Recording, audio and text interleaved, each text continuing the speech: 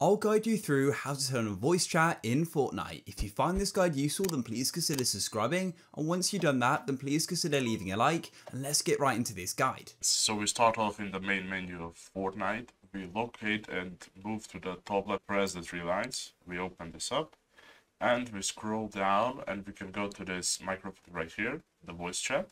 Here we can navigate if we want to use the voice chat with nobody. Then we can change it to friends only. Then we can go to friends and teammates, and at last we can go with everyone. Here we can use this slider to change the voice volume. We can change the voice method, push to talk or voice activity, also known as open mic.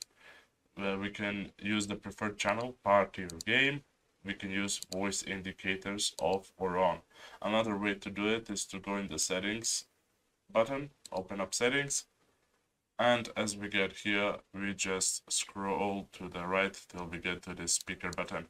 We open this up, we scroll down and we'll find the voice chat section.